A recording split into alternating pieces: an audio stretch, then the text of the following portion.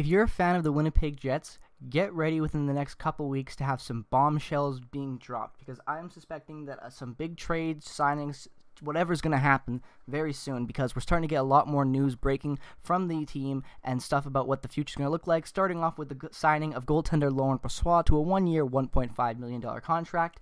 His first year in 2018-19 in Winnipeg, he had a really good year. He went 13-6 with a 252 goals against average and a save percentage of .925. That's pretty good. But then when you get into this year, he played 19 games. He started he started 15 games. He won 6, lost 7.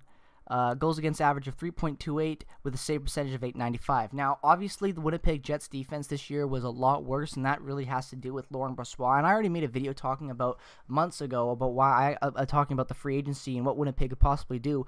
And although that video hasn't aged the best because of all this news breaking about the team, I did say that I wasn't the biggest fan of signing Laurent Brossoit, and personally, I still kind of feel that way. I do think that this year's goaltending market, there were some better backups that we could have went after and pursued, but overall, I do think that if the team's defense is built up to a better structure and they're kind of more of what they were at in 2018-19. I don't mean that elite status of being like a cup contender or whatever, but more on being an actual like overall good team, I guess I would say, like a solid defense. And I think that's what really Laurent Brossoit needs. When you look at how bad he was in Edmonton, it was because Edmonton's defense was atrocious. And then when he finally got to a team that had decent defense, he actually had some of his first good year in his career. And then after that, he had another mediocre year. And then he had a mediocre year followed after a good year because of a bad defense. That's just my take on it. Sorry I stumbled there a little bit, but that's just my kind of view on Laurent Brossoit. But overall, I'm happy to have him back. If he wants to stay and the defense is upgraded, I do think he'll have a better season. And at 1.5, you can't complain with that, especially on the fact that it's a one-year deal.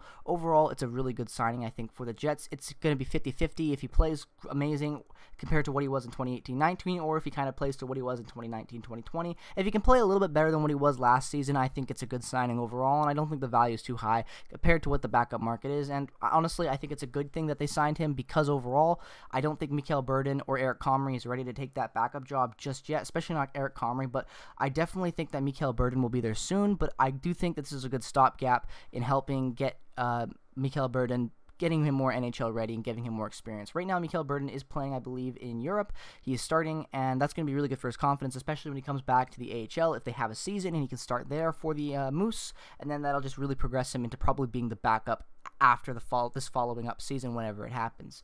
But yeah, overall, a pretty good signing for the Winnipeg Jets. Nothing to really complain with there. When you look at their cap friendly overall, they're still really fine. They have $14 million now, a little bit over that. It's $14,077,000.